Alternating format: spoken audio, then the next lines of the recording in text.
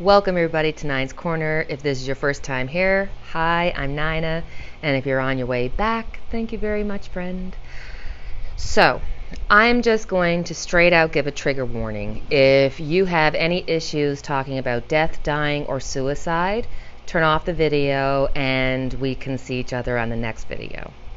And for those who wish to proceed, we are going to be talking about the number of suicides that have happened with the police that were part of the insurrection on January 6th.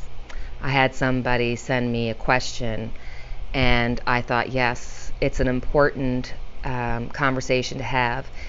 It's one of the few subjects that are still taboo to people, and there's a lot of harsh feelings, strong feelings, and I just want to come from my perspective and to do a reading, about that. So, in the meantime, I would like to say that when it comes to suicide and somebody passes away, you have to understand that once we pass away, you're no longer a teacher or a lawyer or a singer or a tarot card reader. When we leave all the ego and all the human stuff behind, and we become energy, and energy is all equal. Nobody's better, nobody's worse, nobody's greater, nobody's less than. I had an incident when I was 15 years old when that was the alternative for me. And I can promise you that I wasn't thinking about others, my mother, my father, nothing. I was just wanting for everything to stop. I didn't want to feel the fear. I didn't want to feel the pain anymore. And I knew, as sure as I sit here to you right now, that God was with me, and that during the hardest time of my life, God truly carried me. I have worked as a PCA working with Alzheimer's patients and specializing in palliative care. I can't tell you how many people I saw be comforted by their loved ones that had passed away. I can't tell you how or why they come. Doctors will say that we imagine it. Some will say that it's part of our dying process of our brain. But regardless, does it matter? There's comfort. There's something more. And I watched mothers hold their children that had been passed away. I watched my own father talk to people that were passed away.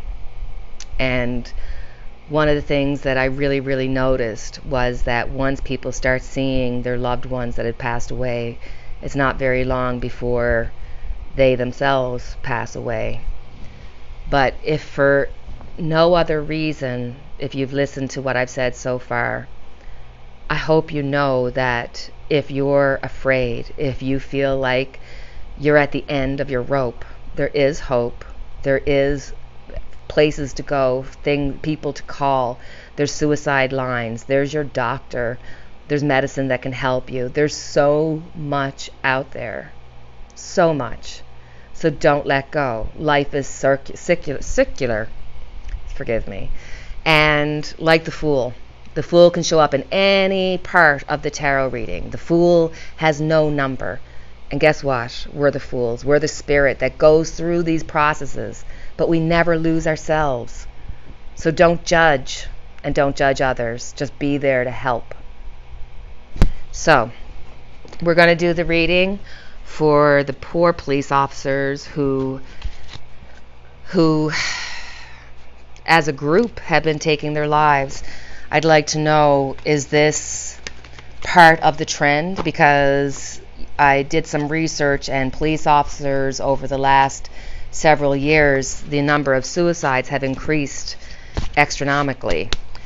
I think it's pretty correlated with, the environment that the world has turned into since the time of Trump, or since the beginning of Trump.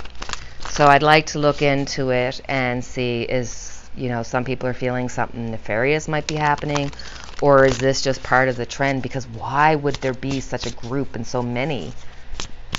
So, one card just flew out, so I'll put that card. We'll use that. All right.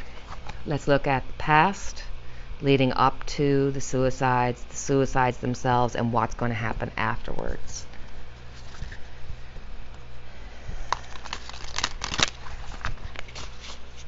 God help me. All right. What happened to the police officers that were involved in the January 6th insurrection, and why are they, as a group, second card filled out. Okay. Leading up to the suicides, after the suicides, and why. I want to know the overall reason why.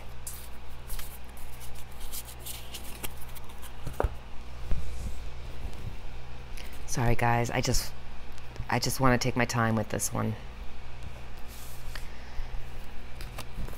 So the first two cards leading up to, you have the Star.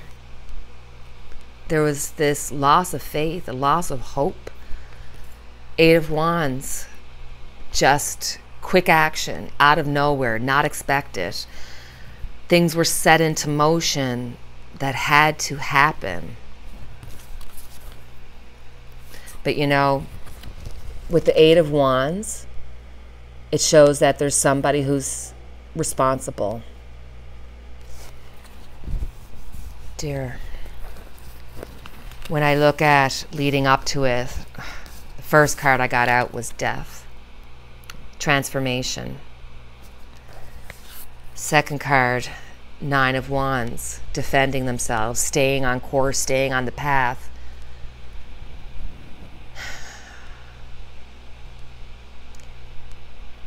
These men were tortured. They knew too much. They had information. We've got afterwards the Eight of Swords, oppression. They felt so demeaned. They felt so lost.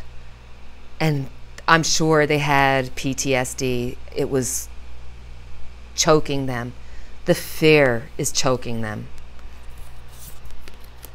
And the result is the Hermit. Or sorry, the Hierophant. That has to deal with organizations, foundations, government. You know, whether the government was part of it or not, they are responsible. The reason why these men killed themselves was because of what they experienced on January 6th. Judgment card.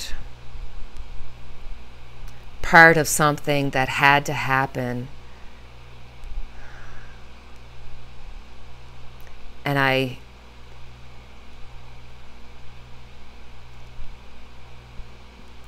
we're going to hear of others. The police force and their structure. It's not working for today's society. So there's this push and pull because people want police officers, and of course we have to have rules, but at the same time we're realizing how mental health is the driver of so many issues, and that when it comes to the police force, yes, you want police, but you also want police that have knowledge and understanding about mental illness and how to deal with it, because we're losing far too many people. One of the most important things that we can do to help as a society is not just, you know, checking on your family and friends. That's all important. But to stop making mental health and suicide this taboo situation, this taboo subject that we can't talk about. It's important, because if you know somebody's experienced it, you don't feel alone. And believe me, there's more out there that are in pain and suffering, and who have probably never thought like, oh, I'm going to commit suicide, but probably thought, oh God, I wish I was dead. I mean, who hasn't said that? So let's not judge each other. Let's not judge what will happen to us after death. That's for God, the universe, or whatever you believe. That's for that, not for us. So my dear friends, I know it was a heavy subject matter, but I truly believe it's important. And as always, I have our unity candle lit for each and every one of us. And a special message to those who are lost or feeling at the end of it. Don't let go. All right, till we speak again. Cheerio.